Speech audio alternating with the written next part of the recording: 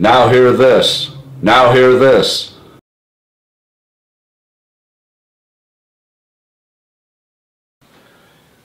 So compensating for the magnetic field of an iron-hulled ship was pretty complicated.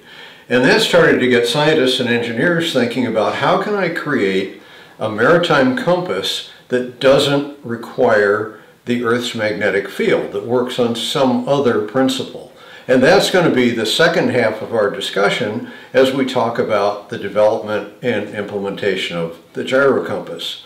So follow me. We're going to go down one deck and we're going to go into the gyro compass room.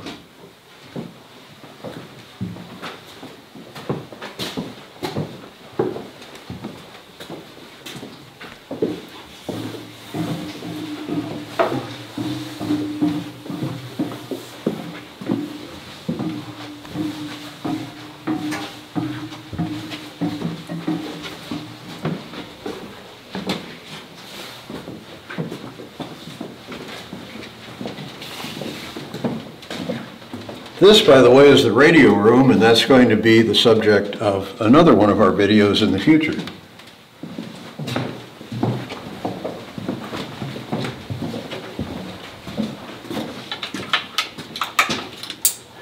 Now, the gyro compass room has a little warning across it that authorized personnel only are allowed in here. And one of the ways to get in trouble on a ship is to be found in the gyro compass room if you don't belong there. Well, this is it. This is a gyro compass. Many of our young visitors think it's R2-D2, but it's not. Many of our older visitors think that it's a Weber kettle for making barbecue steaks on the ship. It's not that either. It is a gyroscope inside a special mount. And everybody's familiar with gyroscopes, even if you don't think you are. If you played with a top as a kid, and you notice the top kind of resists being pushed in one way or the other, that's the same as a gyroscope. And the insides of this gyro compass consist of a gyroscope, and this is a diagram. And the gyroscope is free to move in all three of its axes, and those three axes are vertical, horizontal, and the spin axis, in other words, the axis that goes through the middle of the gyroscope wheel. And we have a diagram that will show you to illustrate that. This animation shows a gyroscope, which is depicted as the gold disc with the brown axis running through it in the middle of the picture. And this gyroscope is mounted in such a way that it's free to move in all three axes. Furthermore, the animation shows that as the vertical axis and the horizontal axis change, the orientation of the spin axis of the gyroscope does not change. So if the spin axis is oriented with the rotation of the Earth, as the ship moves and as the horizontal and vertical axes move, the gyroscope remains in position, and that is the fundamental principle that allows the gyro compass to work. Now, I mentioned when we were up on the bridge that scientists and engineers in the 19th century began to think about how can we create a compass that doesn't rely on the Earth's magnetic field but still reliably points to true north. And the first patent for such a design using a gyroscope was in 1885. That compass didn't work particularly well. The key patent for gyro compasses was in 1906, and that was a German patent by an engineer named Anschutz-Kempfe. And after he patented that compass, and it worked quite well, the entire German Imperial Navy adopted it very quickly. In 1908, in the United States, Elmer Ambrose Sperry patented a gyro compass, and this that we're looking at is a Sperry gyro compass. It was very quickly adopted by the U.S. Navy and installed on all of their warships. Now, the problem with the gyro compasses was they were expensive, They were complicated to manufacture and difficult to manufacture. And so they were limited to warships and high-end maritime transportation, such as the Queen Mary. When she was built in the 1930s, she had a gyro compass installed. By the beginning of World War II, the U.S. Navy saw that the gyro compass was going to be a significant advantage in fighting a two-ocean war, or fighting any kind of ocean war for that matter. And so they approached the Chrysler Corporation and they said, you guys build complicated machines, you build them at a reasonable and affordable price. Can you take on the job of creating a mass-produced gyro compass? And Chrysler Corporation responded, and in fact they did. And so this compass and most World War II gyro compasses that you'll see on museum ships and so on are made by the Chrysler Corporation, same people that made cars. Chrysler was so proud of that, in fact, that after the war was over, they put out this little booklet that it was given out at all the dealerships, and it's called A War Job Thought Impossible. And it tells the story of developing the gyro compass. Quite nicely illustrated as well. So how does a gyro compass work? Well, it's pretty complicated, and we don't have enough time to go into all of the individual details. But let's think about that gyroscope, which is free to move in all of its axes. That gyroscope will move in such a way that it aligns itself with the rotational axis of the Earth.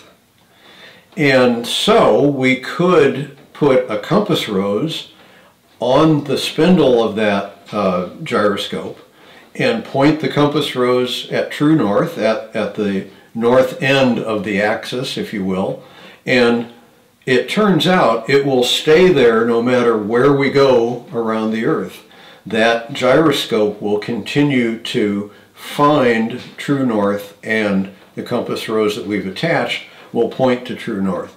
Now it's a little more complicated than that. It does require weighting and dampening of the gyroscope in order to prevent it from losing that ability to find true north, and so that it stays steadily on true north as we would need for a navigational device. But that's essentially how it works.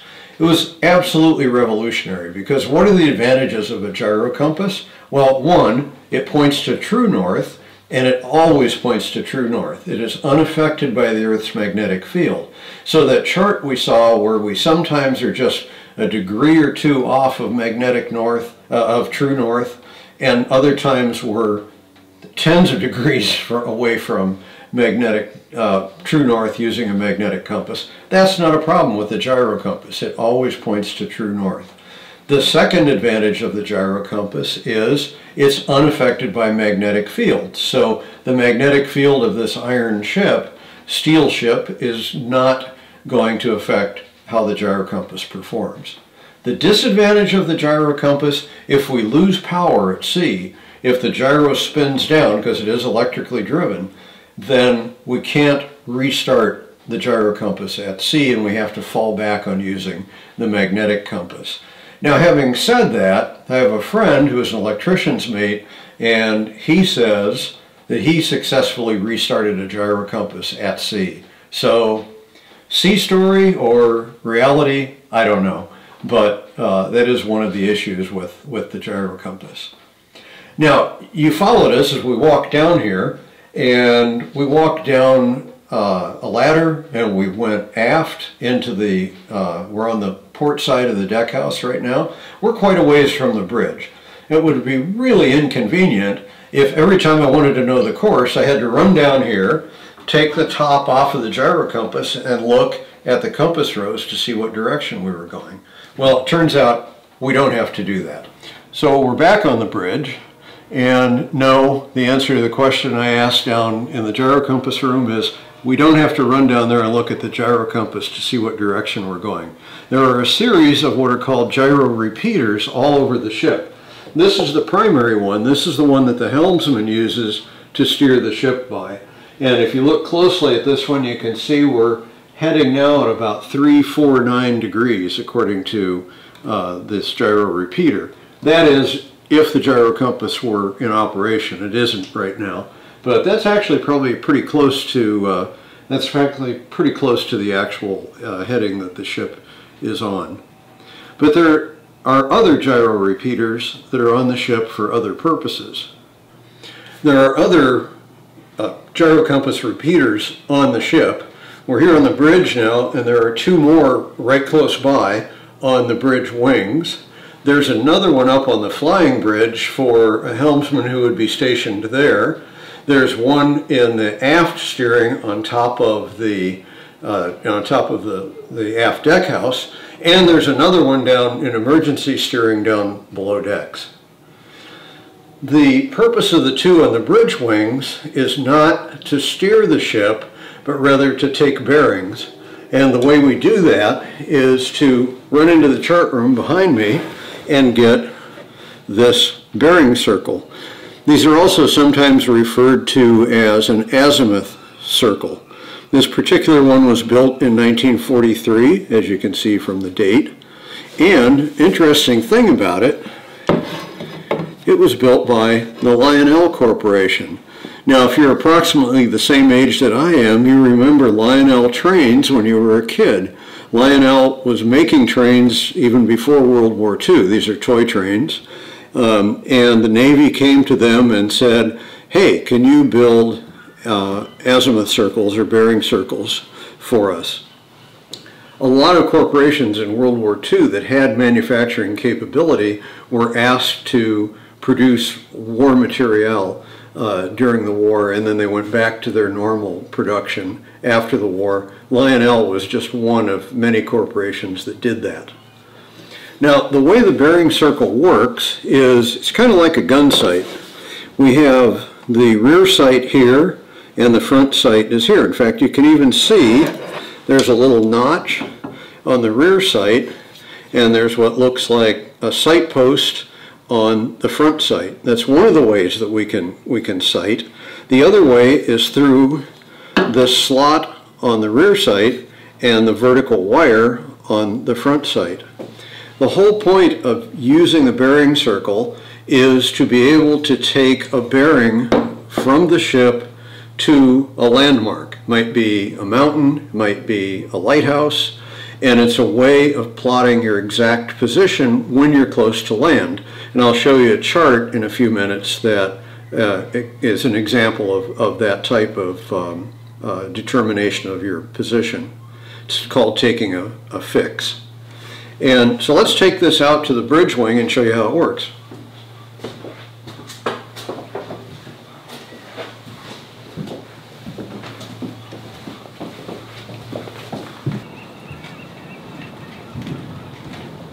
Now, a lot of you probably think California is all sunshine and Baywatch lifeguards and all that.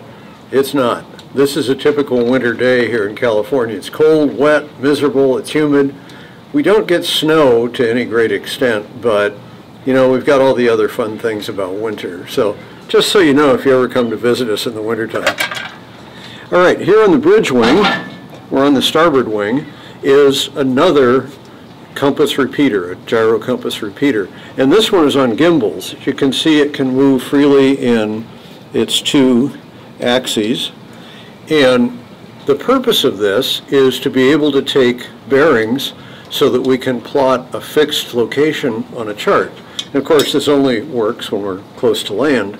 We take the bearing ring, place it over the gyro compass repeater, and then using this as the rear sight and this as the front sight, we select a position to, or a landmark rather, to take a bearing on. It might be a lighthouse or a mountaintop or something along those lines. And we can sight through the slot on the rear sight and the wire on the front sight, so we get a very precise positioning. Then I can look through the small hole at the bottom and I can read the bearing on the compass repeater. We take a couple of different bearings on two different landmarks, hopefully somewhat distant, and we can go back into the chart room. We draw the lines of those bearings, and where they intersect is where we're located. We've moved from the bridge into the chart room of the Red Oak Victory for just a few minutes to point out a couple features of nautical charts.